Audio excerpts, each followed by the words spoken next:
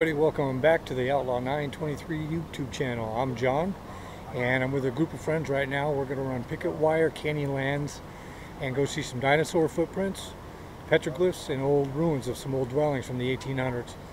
We're looking forward to this. It's going to be a long day. It starts at 8 o'clock in the morning and goes until about 4 o'clock in the afternoon. And so we're just gathering the group together now and going to hit the trail, and I'll get as much footage as I can. Thanks again for joining us.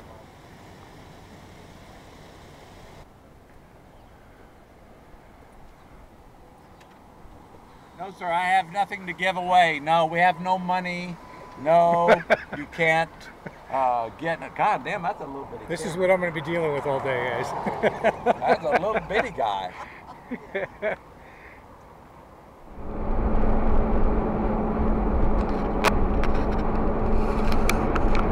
Well, we're on our way to Picket Wire Canyonlands. We're going to go see some dinosaur tracks. We're going to see some petroglyphs and some old dwelling ruins. Our tour guide, his name is Lynn.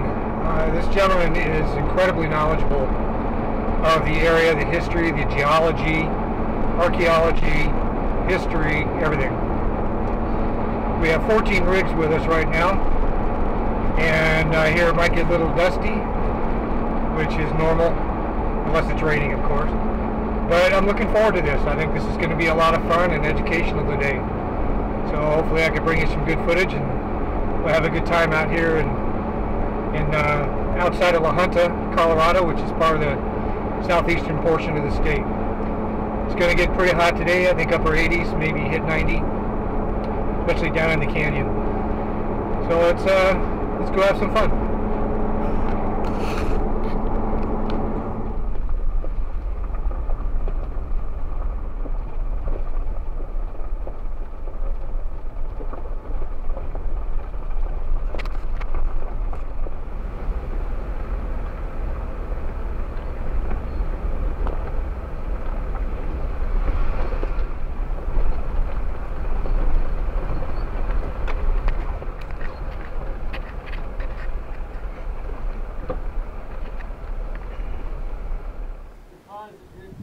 About 100 million years ago, during the Cretaceous time period of the Mesozoic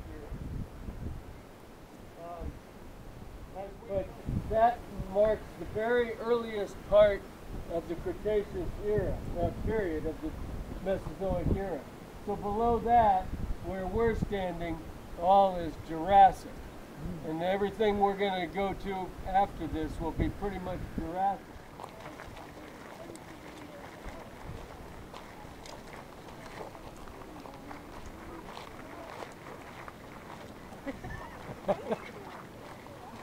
Later on, you watch that video.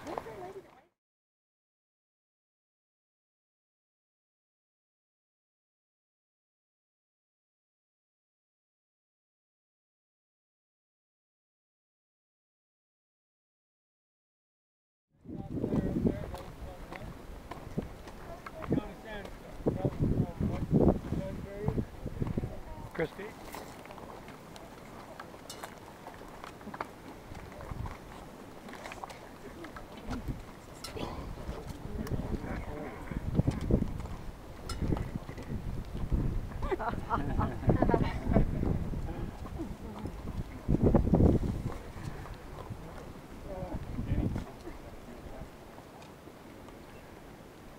Interestingly enough, nobody really studied these tracks for quite a while after that.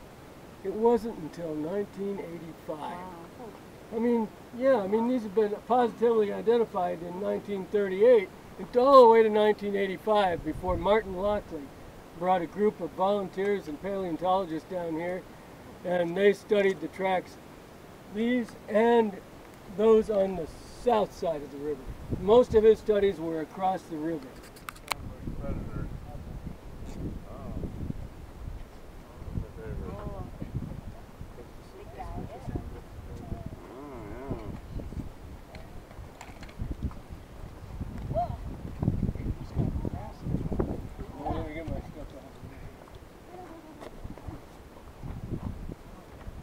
Dirt.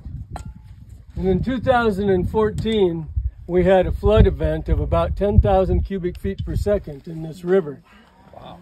It came up over here and it exposed some tracks that are right behind you under the dirt that you can't see now because they're back covered up again. Mother Nature doing its on-off thing. I'll put my hand in it so you get a size reference.